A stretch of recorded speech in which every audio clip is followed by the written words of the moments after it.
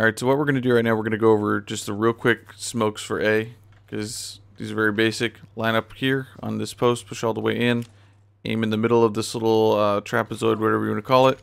This is the stair smoke. No problem there. CT smoke a little bit harder.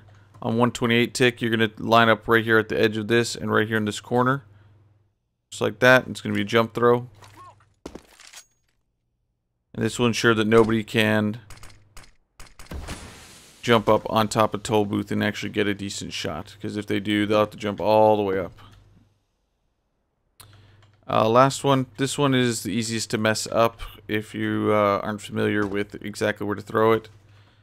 And so basically this one you're going to line up with this crack right here and about 3/4 of the way up of this thing. So you're not halfway, but about 3/4 of the way up.